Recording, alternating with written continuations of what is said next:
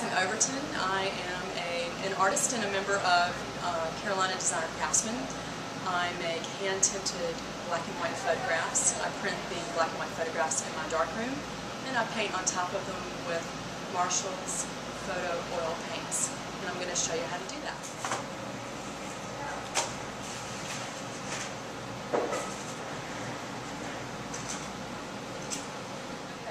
First of all, I take the black and white photo. I have two prints of the same picture here. Here's the print. It's a wide lux photograph I took of a cemetery statue in England a few years back. I tape it to my desk, and then I take a border around the edges of the photograph so I won't get paint outside of the photograph's edges. Otherwise, I spend a lot of time cleaning it up, and that's a bit of a bother. Piece of tape, and as I'm doing that, I'm thinking about the colors that I want to paint onto the photograph. I've done one before, and I did the statue's robe kind of an aqua color with just a regular flesh tone. I'm going to try and do something a bit different today. So, let me see. I think I will maybe try for give it a little bit of thought here. I think maybe I'll do sort of a pale green type robe, which sounds kind of bizarre, but I think I can make that work. So let me get some green out. Sometimes, oh, there we go. I've got enough of a grip here. Sometimes these little things are hard to open up. So this is the paint. It's like little tubes of oil paint, and they are transparent on the photo. It's made specifically for, okay, sorry, I need my magic pinchers here. Alright, here we go. I need my magic pinchers to open this up. There we go. And so there we go. A bit of sepia. I'll do a bit of, I'm going to take a toothpick and mix a little bit of sepia into the green. And I'll also take some of the sepia and mix it into the red. It's nice not to have the colors be right out of the tube because they're awfully bright. They're kind of neon. So here we go. I'm just going to put this on here. And basically what I do is I just rub it in to the picture.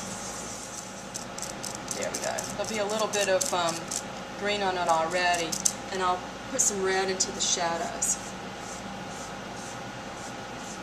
And I don't really know the technical reason for this. I just know that, you know, it might be an interesting effect.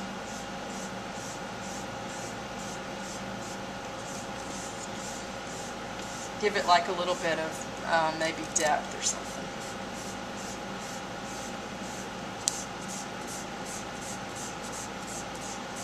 Kind of eerie. Let's see. So in all the shadowy areas, I'll have this kind of red going on. That says to me now maybe I might not even want like a flesh color for the skin tone. I might end up making the statue's face and hand kind of almost a bluey color, like blue ice sort of thing. Colors get a lot lighter, but it also becomes a lot greasier, so you really can't put a lot of color on top of color that has extender on it already. Okay, so here we go. I've got this here now. We'll see how this works. It might end up being kind of weird, but I like it all right. So the hand is bluish, and the hair as well.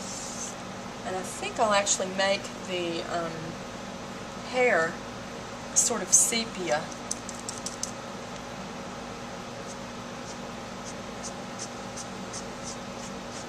Do smaller areas, just go in with a Q-tip.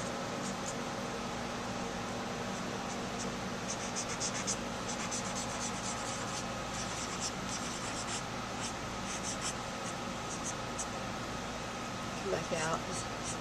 I can go over that later with some more of the blue. think I'll probably go in and make this face, give it a little bit of like color definition, just for fun. You know, just kind of do a little bit of extra stuff to make the person seem more real, like that. Just give it some sort of fleshy highlights. It makes it more beautiful and then more creepy at the same time. And once again, fleshy shadow indication.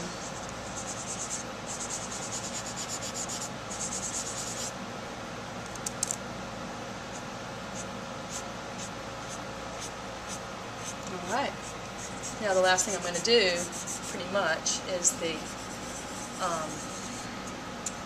ceiling. So since I've done sort of green and blue, I think I'll have a dark brown ceiling.